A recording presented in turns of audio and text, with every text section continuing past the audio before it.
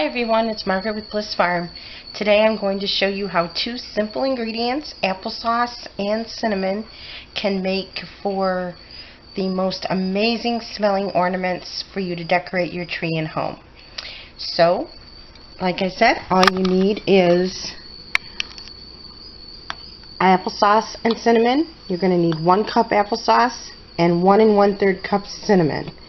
You're going to stir it up in a bowl, and you will get this.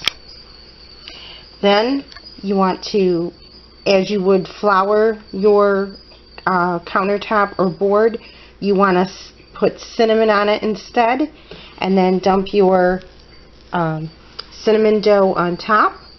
You're going to roll this out to about 1/4 inch thick, and I will show you that.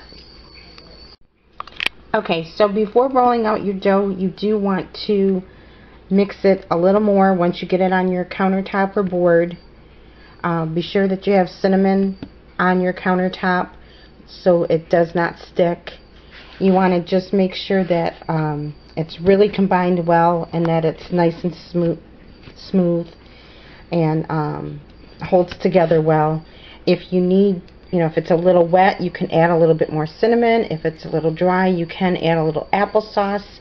But the 1 cup applesauce to 1 1/3 cinnamon, I've never had a problem with. It's usually just perfect. As long as you use some cinnamon when you're doing the final kneading before you roll it out. So at this point, I'm ready to roll out. You do not want to roll it too thin or too thick. I would say about 1/4 inch is perfect. Right around 1/4 inch, give or take just a little bit. And then you want to take your choice of cookie cutters and cut your shapes. And then you want to line them on some lined cookie sheets, or place them on some lined cookie sheets. I'm using parchment paper, and then I just take an everyday drinking straw and poke the holes in. Don't forget to do that before you bake them, because once you bake them you won't be able to do it and you will not be able to hang them.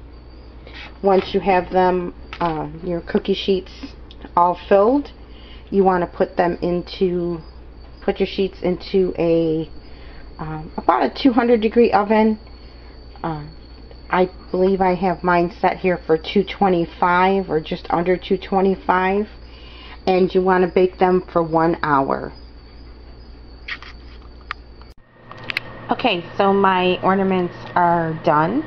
They baked in about a 225-degree oven for an hour, and then you let them cool in the oven, and it takes about 45 minutes to an hour to cool completely. Then you take them out and just cut whatever kind of string or ribbon you would like and tie them up so that you can decorate your tree or hang them on a doorknob, or you can even just place a few on a plate. Just make sure that everyone knows they're not edible. They would do a lot of havoc on your teeth if you tried to bite into one of those. They smell good enough to eat, but you don't want to try. So I hope you enjoyed this video, and please give it a thumbs up and subscribe if you haven't yet. And happy holidays.